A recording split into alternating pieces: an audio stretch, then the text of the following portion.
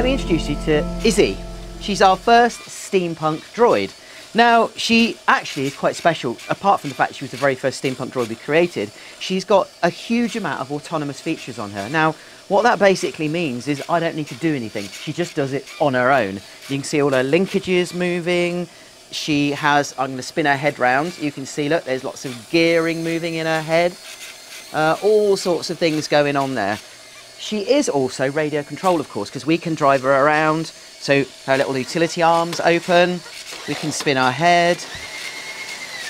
We can drive her forwards and backwards, obviously. She even has her party trick. She can lie down. She takes her time. Or she can sit up. We can make her talk. She even has her own horn. Now, Izzy was actually inspired from, well, it's a very strange story, really. I was given a player piano, the pianola, the pianos that play themselves, and it sat in our back garden for absolutely ages. And I already had the wheelchair that she was built on. It was a very old cast iron wheels, looked really, really, really cool. But the droid wasn't born. There was no idea that had come then.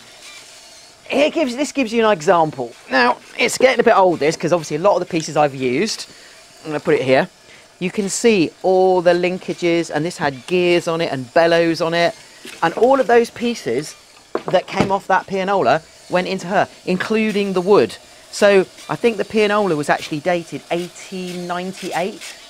So all of these gauges, these dials, these pistons were all from that pianola, all of these linkages, and it makes her a very, very old droid.